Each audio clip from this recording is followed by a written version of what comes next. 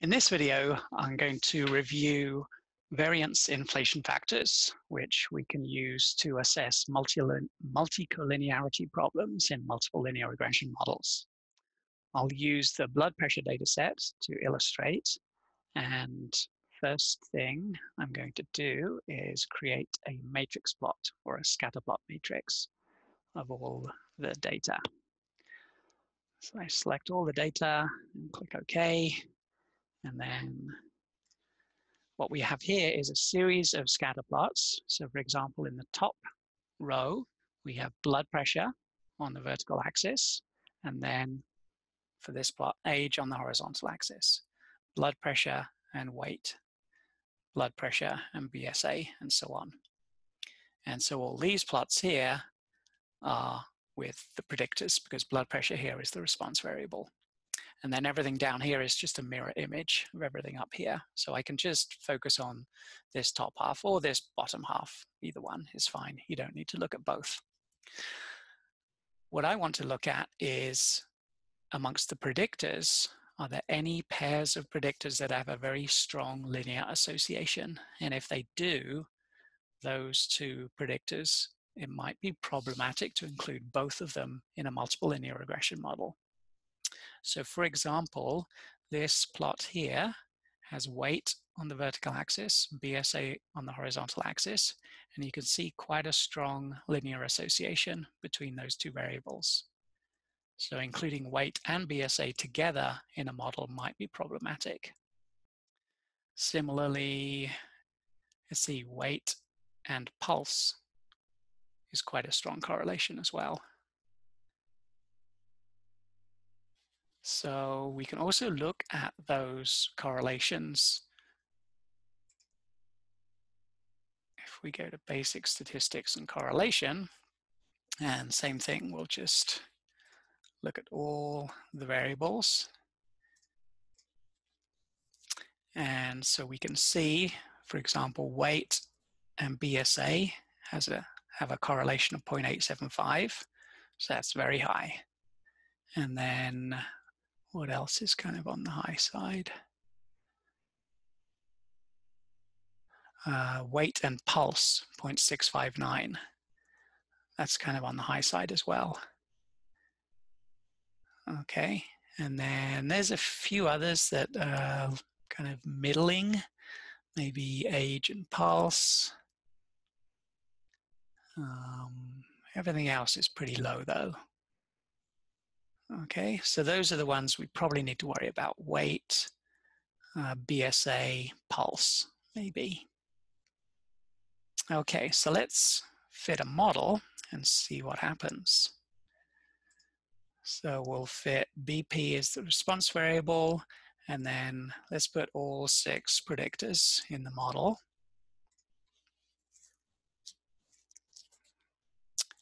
And we'll go down to the the coefficients table, this one here. And there's a column that Minitab puts in automatically, VIF, which stands for variance inflation factor. And I'll show you how these numbers are calculated in a second. But what we want to do here is identify any of these numbers that are high, particularly if any are bigger than 4, and certainly if any are bigger than 10. But we can immediately see that there's a few that are bigger than 4. So this one for weight is 8.42. So that's a red flag there. BSA is above 4 as well, 5.33, and even pulse is above 4, 4.41. So these 3 are all raising question marks in my head about whether there might be issues, multicollinearity issues here that we need to take care of before we really want to use this model. So at this point, the question arises as to what we might want to do here. Actually, before I get to that though, I'm going to just show you how these numbers are calculated. So let's do the one for weight. So if I regress weight on all the other 5 predictors, let's do that. So this is just to illustrate the calculation of the variance inflation factors. It's not something that you would habitually do in an analysis. This is just for illustration. So, but let me do weight, and then I'm going to put the other 5 predictors in. So age, BSA, dure, pulse, and stress. Okay, and the only number that I'm interested in here is R squared, 88.12%, or as a decimal, 0.8812. And now if I calculate,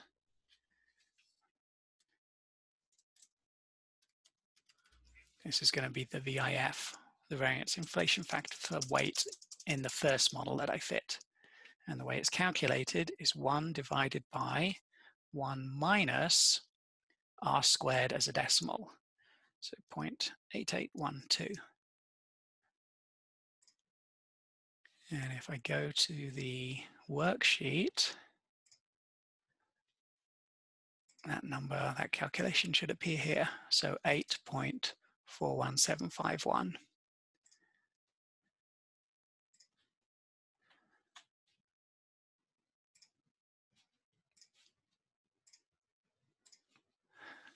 Okay, so 8.41751. And let's go to my original coefficients table and look at the VIF for weight. So to 2 decimal places, 8.42, 8.42. Okay, that's how that number is calculated. Okay, as I say, you wouldn't need to do this in an actual real life analysis because Minitab is calculating this for you, but this is how it's calculating that number. It's fitting the regression of that predictor on all the other predictors, finding what R squared is, and doing 1 over 1 minus R squared when R squared is represented as a decimal number. Okay, let's go back to think about what we should do if we discover that there's a potential multicollinearity problem. Okay, so we've got 3 red flags here: weight, BSA, and pulse. And so one thing we might consider here is maybe removing one or more of these problematic predictors. So the question becomes, well, which ones should I remove? So one criteria might be, well, remove the one with the highest variance inflation factor. But you always have to keep in mind the practical implications of what you're doing here. Okay, and if we look at the definitions, we're trying to model blood pressure using these 6 potential predictors. So some of these predictors are easier to measure than others. So for example, age and weight, those are very easy to measure. Body surface area, not so much. Okay, that's gonna require a bit more calculation. So if I'm comparing weight and BSA and thinking about removing one of those, I think I'm more inclined to remove BSA than weight. And then if we look at, what's the other problematic one? Pulse. So pulse, should I remove that one or not? I'm not sure. But for illustrative purposes, let me remove BSA and pulse. I'll leave weight in the model and we'll see what happens to the variance inflation factors. They're going to change because my model is changing, but we'll see if they're all below the threshold of 4 after I do that. So I'll fit a new regression model with blood pressure as the response, but I'm going to take out BSA and pulse. So I'll leave age, weight, dure, and stress. Okay, and now if I look at the variance inflation factors, they're all below 4. So at least from that perspective, I've got a more useful model because I don't have any predictors in here that are exhibiting signs of multicollinearity. Okay, so that's an introduction to using variance inflation factors to assess multicollinearity problems in multiple linear regression models.